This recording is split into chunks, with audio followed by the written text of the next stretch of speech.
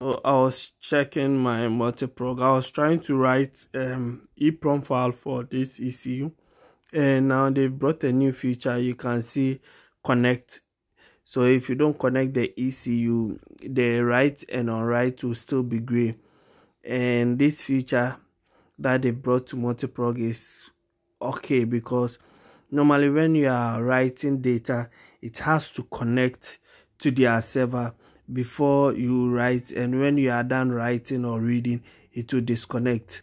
But this feature that they brought in is quite okay, but it's not for all ECUs. It's for some of the ECUs. I'm hoping their next update they do that for all the ECUs, because when you are writing data with multi-prog, sometimes it delays because of the connection to the server and other things. But when they do it this way, like ECU connect, and you're able to connect to it will make it easier, because when you are writing or reading file, it will not connect back to their server, but it will just, so if you can see, it has now connected successfully. It has now connected to the ECU successfully. So at this point, when you are writing data, it will not connect again and after reading. So now you can see the read and the write are lighting up now, and you can see that you can't go to device selection unless you disconnect it.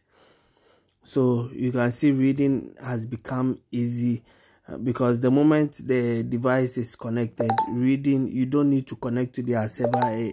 I said their server, you don't need to connect to the ECU again, because now it is already connected to the ECU, and you can see how quickly it was able to read.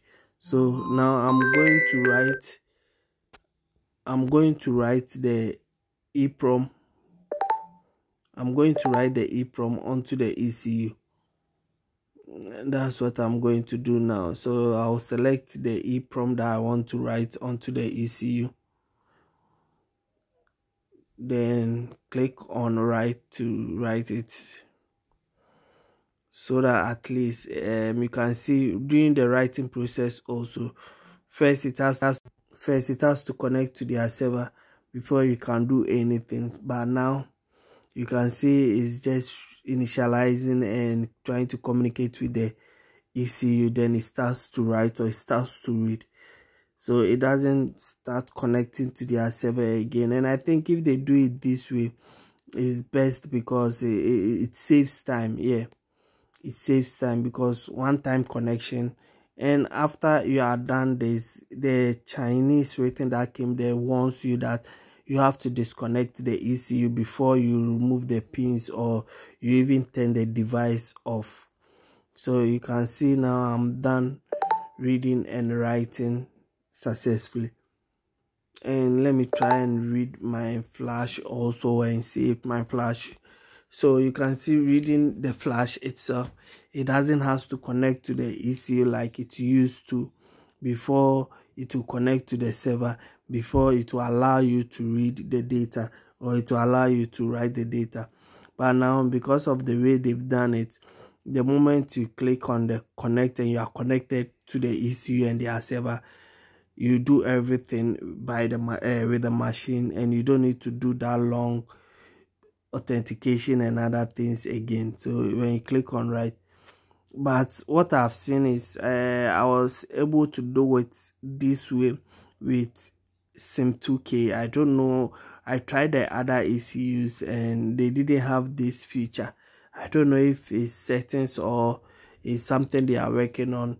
I'm hoping maybe by the next update they should be able to do that for all their ECUs, so that it will make reading ECU with multi-prog easier and faster. Because when it has to connect to their server, sometimes when your internet is down a bit or is slow, it takes much time.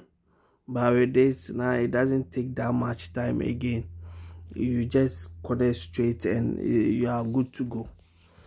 So I think they should work on this feature and make it accessible to all other ECUs, and that will help.